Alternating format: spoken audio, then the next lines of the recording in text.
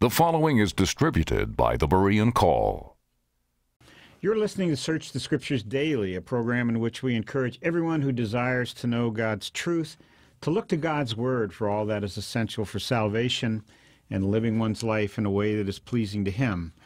Our topic for this segment of our program is Dave Hunt's book, Yoga and the Body of Christ, What Position Should Christians Hold? And we're concerned about yoga's popularity within Christianity, not only because it's a religion that is in direct opposition to biblical Christianity, but its growing acceptance by many Christians indicates there is a critical lack of discernment in the evangelical church today.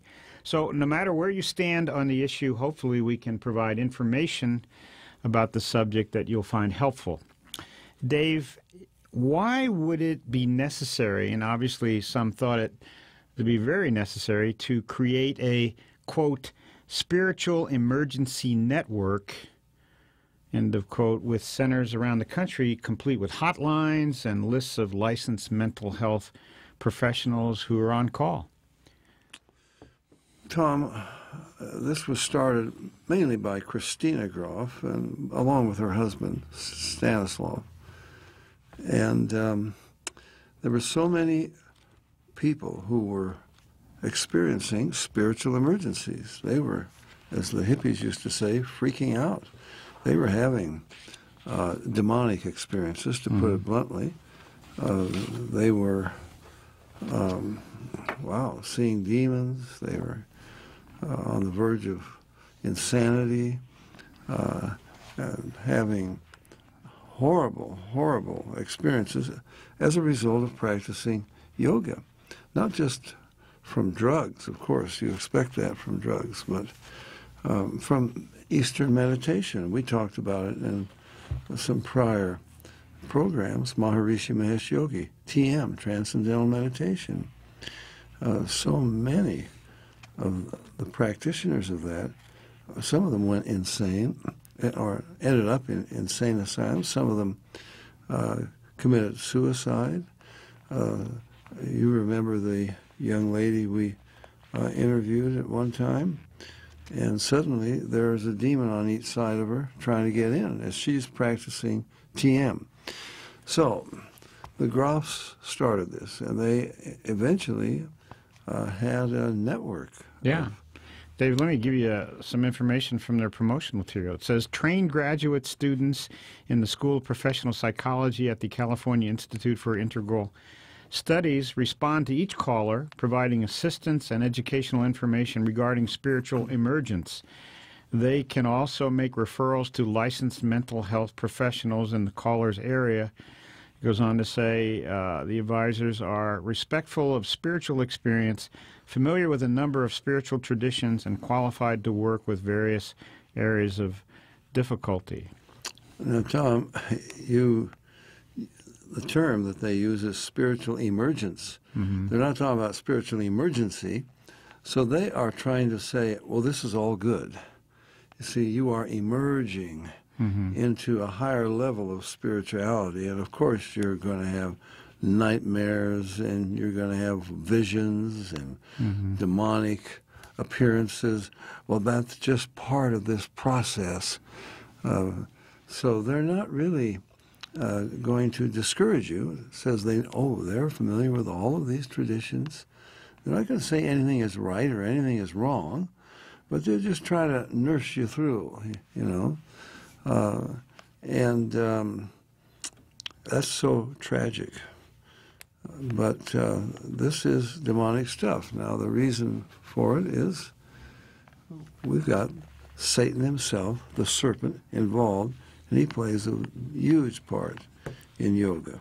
Oh, well, Dave, that brings us to the title for Chapter 6 of your book. You title it, The Great Dragon, That Old Serpent. And, but before I get to that, I'm sure there are people out there think, man, I never heard of any of this stuff. I thought yoga was just, I was just going to the YMCA to do some stretching exercises. Or to the local Baptist church. Well, now that's the situation. Not just Baptist, Presbyterian, Right. Methodist, and so on. They don't have to go to the YMCA anymore. It's right there.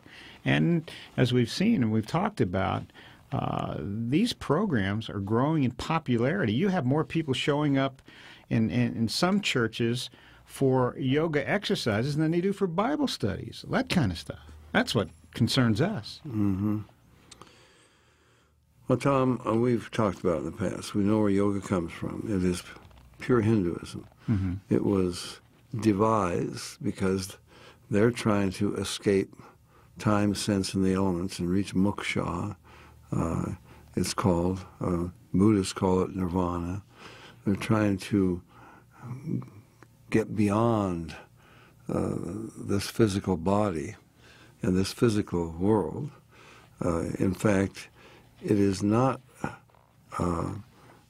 anything that was developed to improve anyone's health or physical fitness. It is, in fact, a technique for dying, technique for getting out of this body into the next reincarnation, or depending upon what they may believe in. Tom, people are being deceived, and now somebody can say, well, I've been practicing yoga for 10 years and it didn't bother me. I didn't have any of this. Well, okay, but many, many people do have problems.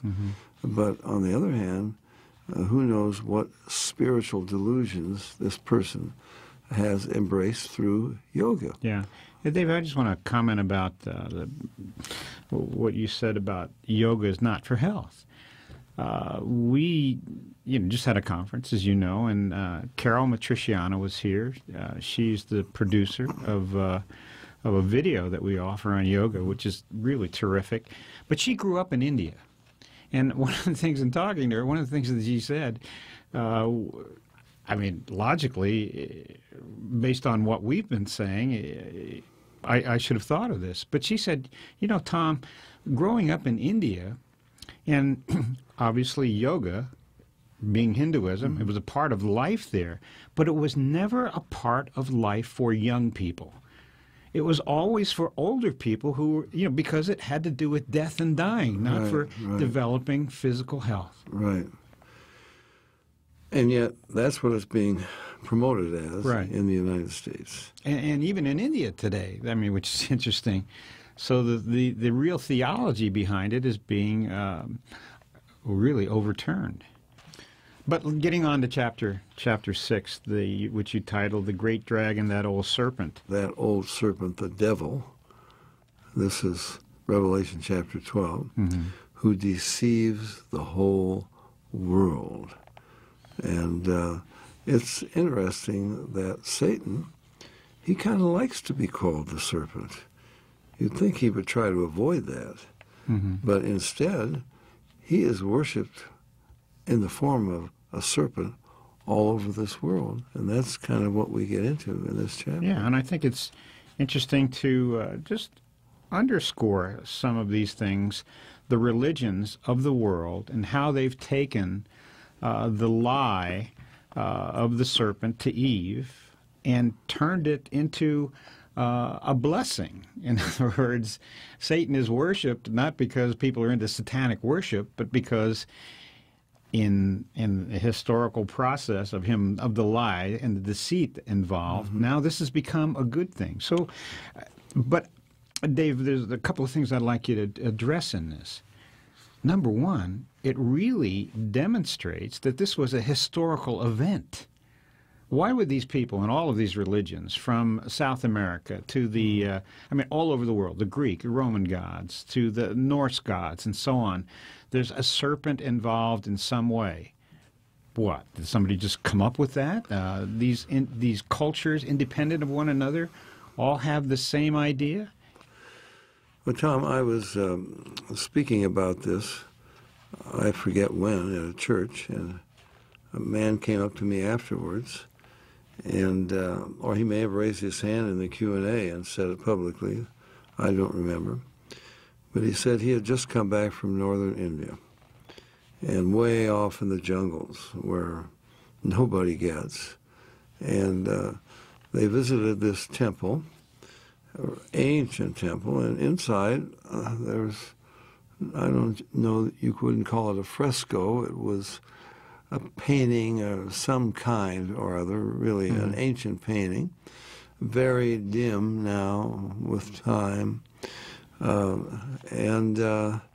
It was of there was a serpent, a woman, and a tree.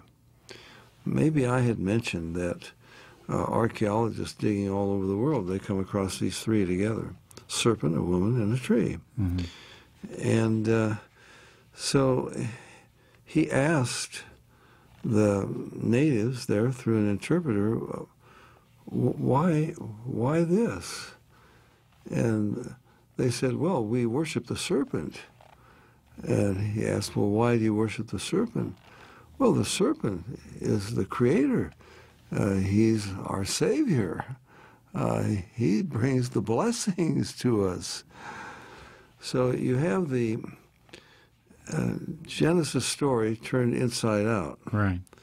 Now, the serpent is no longer the destroyer. He's not the one who lies to the human race, but he's the savior. Now, Tom, just from my poor memory, because I haven't even thought about this for many years, but you can go right down the list.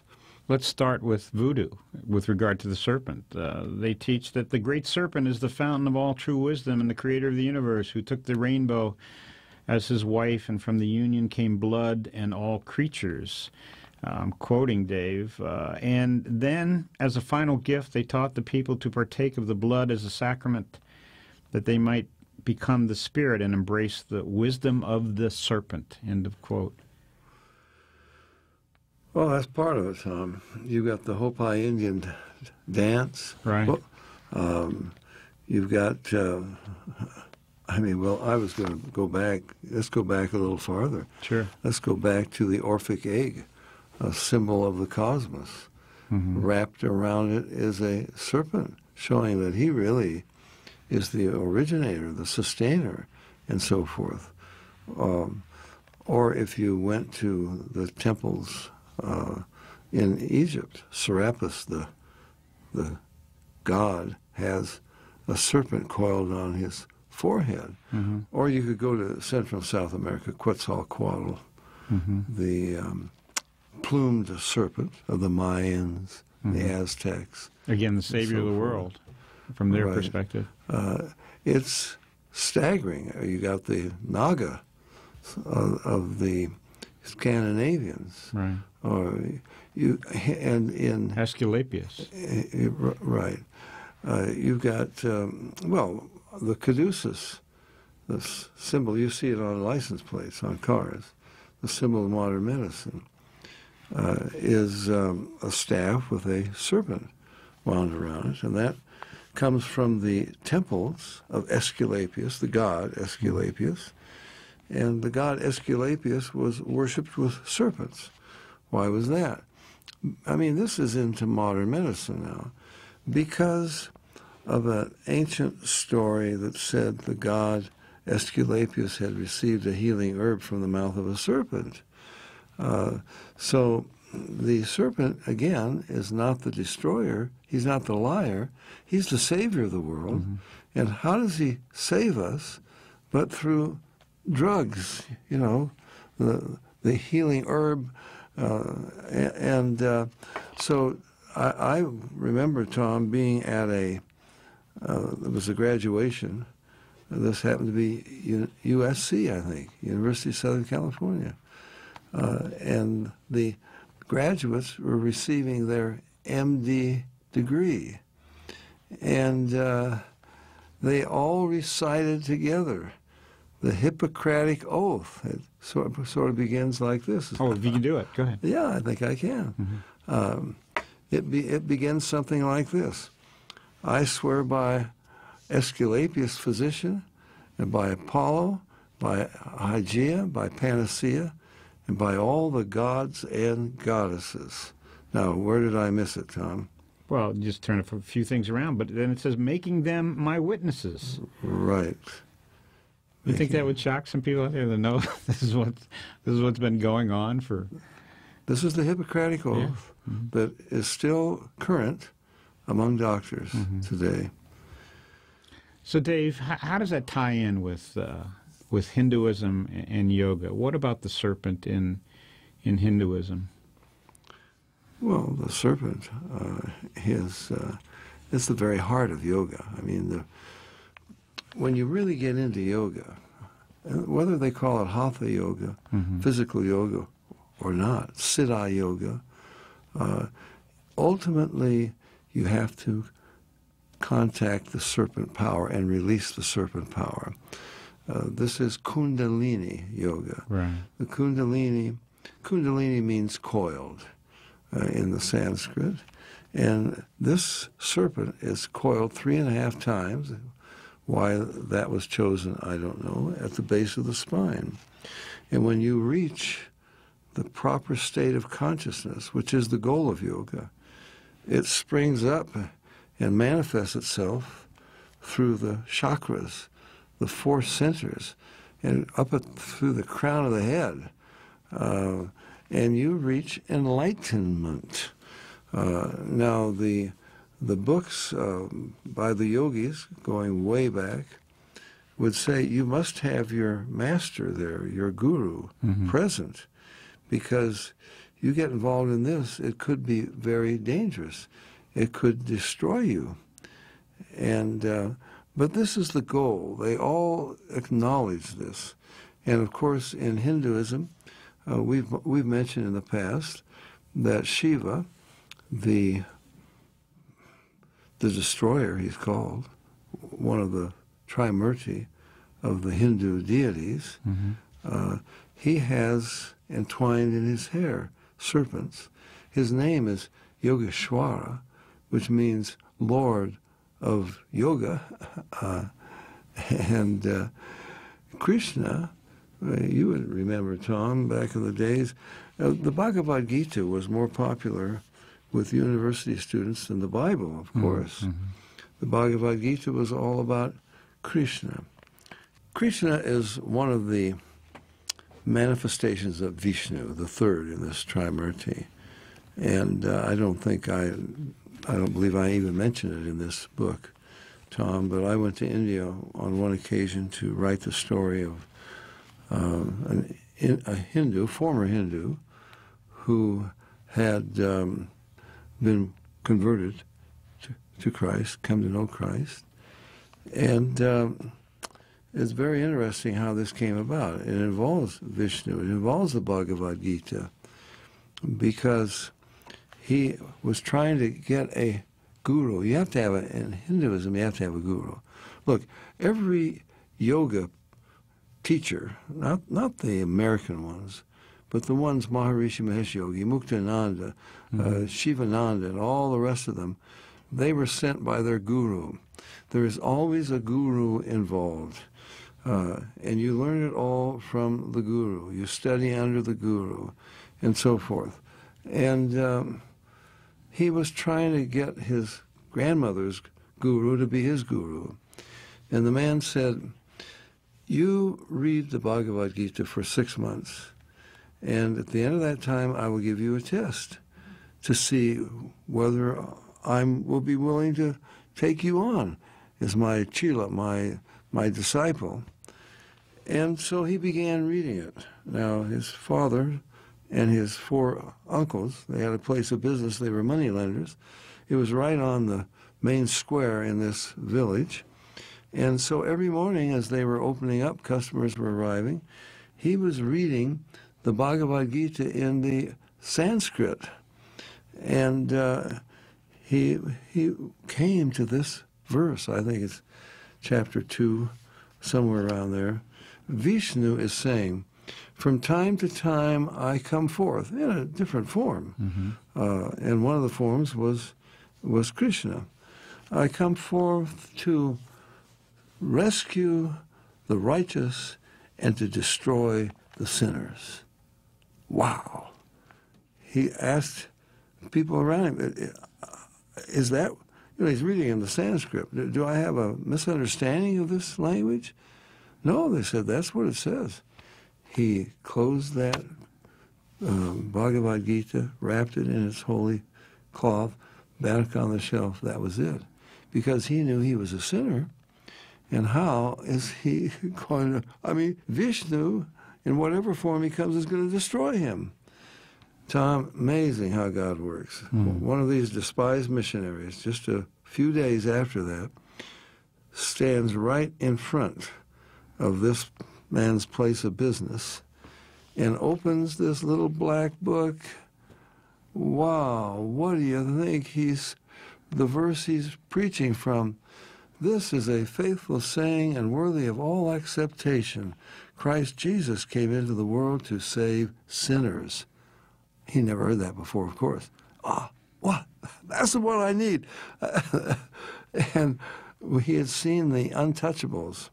They're off in a village by themselves. Mm-hmm. That's the lowest of the caste. Right. The caste And he knew, well, they don't even have any caste. And he knew that these people read this little black book. He sent one of his servants to get one, and he began to read it. And he met Jesus. His life was transformed. But here is Krishna, one of the manifestations of Vishnu. And he is the one who really introduced yoga to mankind, although Shiva is he's the Lord of yoga. Tom, it is so intertwined with Hinduism. Mm-hmm. This is an integral part of the Hindu religion, and that it would come to America, and then they would say it's purely a science, or it's beneficial for health, it has nothing to do with Hinduism. It's just simply a lie. There may be some Western yoga instructors who do not know the truth, but they ought to learn the truth, and that's why we've written this book. Right. But you'd think, Dave, for those who call themselves Christians, how more obvious can it be that this is so antithetical, so contrary to the Word of God? How does this stuff end up in churches? It's just unbelievable. Well, it's a deception, and you quoted earlier that old serpent, I guess that's the title of the chapter, that old serpent, the devil. The rest of the verse says, who deceives the whole world. He is the deceiver, and he is doing a masterful job of deceiving this world with putting the bait out. Oh, you want good health?